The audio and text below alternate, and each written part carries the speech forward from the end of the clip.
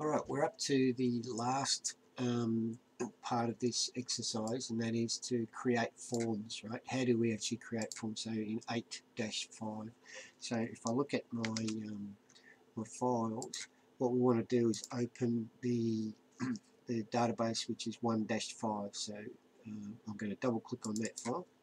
Okay, and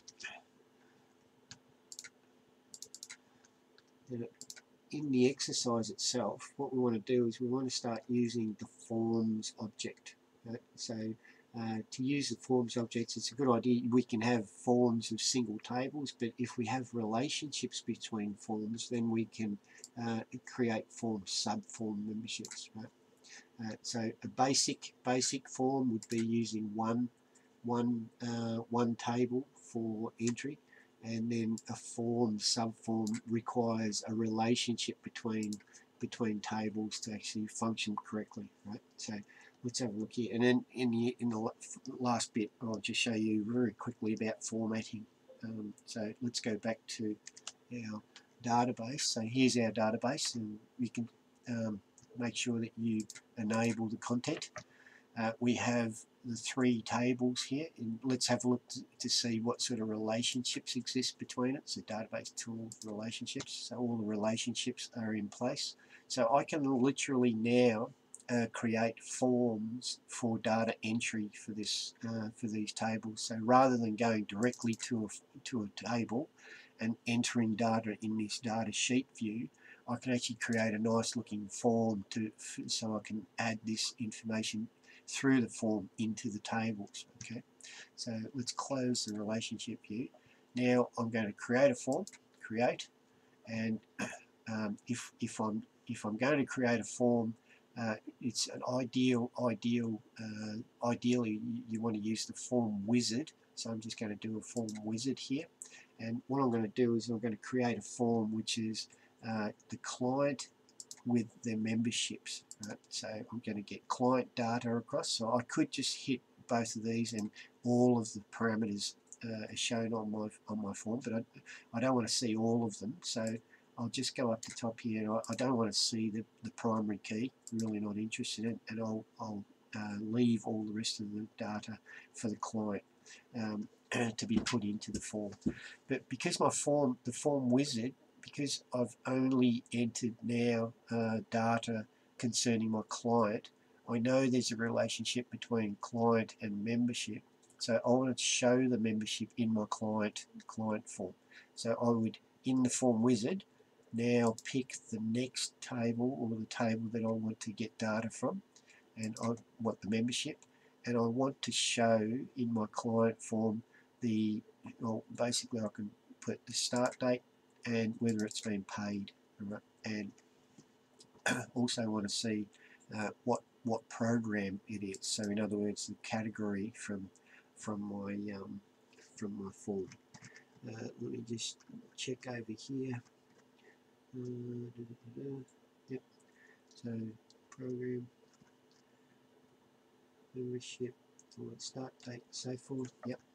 Now, so let's get rid of this ID because we don't want to see that. But I want to actually see the category of this program, which means I need to go to program and actually see the category that they're registered for. Right.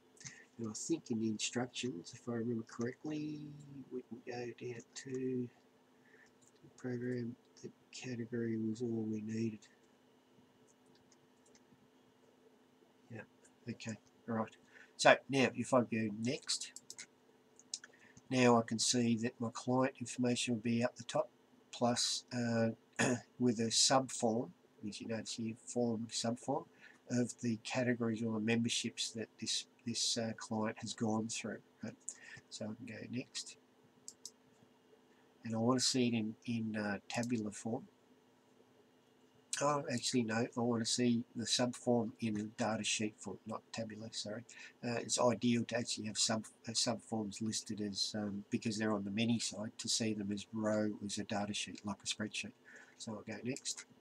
And I'm going to just leave these guys for this example, but ideally you want to really change the names here of your forms so that they reflect when they're when they're created. So I can actually say client membership.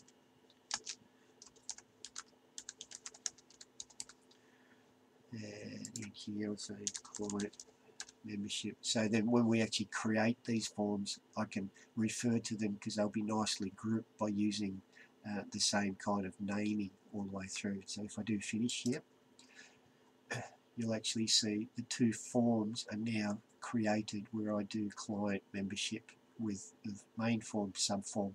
So here is my main form, and in the middle here is my subform for this client. Okay, so that's a quick way of creating a form.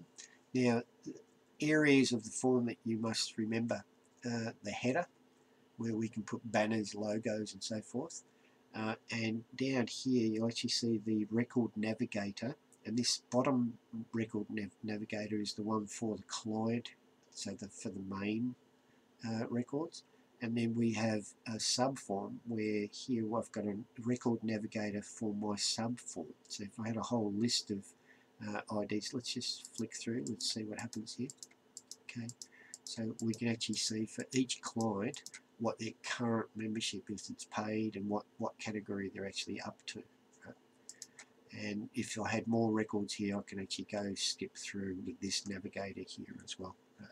So that's creating a form, but what about actually modifying this form? And you remember in the table, when we had table, up top here we had a design view and a data sheet view. With a form, we have form view, layout view, and design view. So I can even go right down to a very raw design view to see the header portion, the details part, and plus I can even put a footer in here, so I can expand this out and put a footer in here. I can insert different types of objects here into the bottom. So let's say I wanted to put in here my name. Right? So I would click on the text label box, not this guy here. Text box means it must be connected to some data within a table somewhere in the database, right? So just for simple sake, I'm just going to say put a label in here. I'm going to put the label in here and just put my name in. Okay, okay.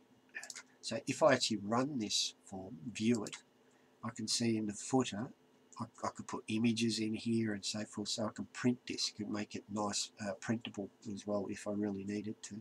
You can put instructions down here and so forth. But let's go back to layout or layout type view. And in this view, I can still edit things, but I don't get to the raw the sliding things across the. If I go back to home and I just go to design view, I can manipulate certain sections all on their own. Right? I'm not going to go into too much detail about this, but let's say if I had like the text entry here, I can actually go into my format and I can say capitalize it, which we learnt before, or make it all lowercase. Right? I can also change different things like background color of this box, or even put borders on it. Right? So I can put a border with solid, what type. I could put effects on it, so make it a sunken or etched, or let's say it's sunken. Right? So if I actually view it, you can see that it now looks 3D. So you get full control in design view with the property sheet here. Okay. Alright, I won't go into too much other detail apart from, let's just insert a picture in here. And I'm just going to grab a, let's say an image, right? Where is the image going to be? Oh, let's just put it in here. What is the image? And remember previously we had, if I went to my work directory, RMIT, and remember you downloaded a logo, right? So if I go to here and I actually grab this logo, I could put the logo within my images. Alternatively, I can just drag and drop the image in here, but you can see roughly, like you can make these forms look a bit more presentable if you really wanted to spend the time on formatting the properties of forms a bit more. Now, before I close this, I've saved this form. Yeah, save that. Before I close this, if I go to database relationships, you notice there is there is also that there is a relationship between program and membership, so it's one to many, and a relationship between client to membership, which is one to many. I can use, because there is a direct relationship between the two tables, I can use a very quick way of creating a form, subform within Access by just using, if I close this guy, I can go create by using this button here, which is to create a form, and by highlighting the table which has the primary key, so let's say the program, and I know program had the primary and the foreign key was in membership. If I click on this button here, Access will actually grab that relationship and create a form for program along with the subform from membership. So I can just click in here and immediately see I get program as the form and the subform was the membership. So it's a very quick way of creating a form, but now I would spend a lot of time trying to manipulate this data to say, I don't want to see this this program ID, so I delete that, and shifting things around. So it's very quick to create, but a lot of time to format. Same deal with your other form as well. I'm not going to save that. But if I go back to my form here, double click, now is where you spend a lot of time manipulating, shuffling this stuff around to make it look better and more presentable. Okay, so I'm not going to cover all that. You can have a look at it for yourself, but that concludes the exercise for this week. And get ready for next week, but make sure that you actually do all the exercises, because I'm fairly certain you'll be doing all this in the test on week 12. Okay, see you guys.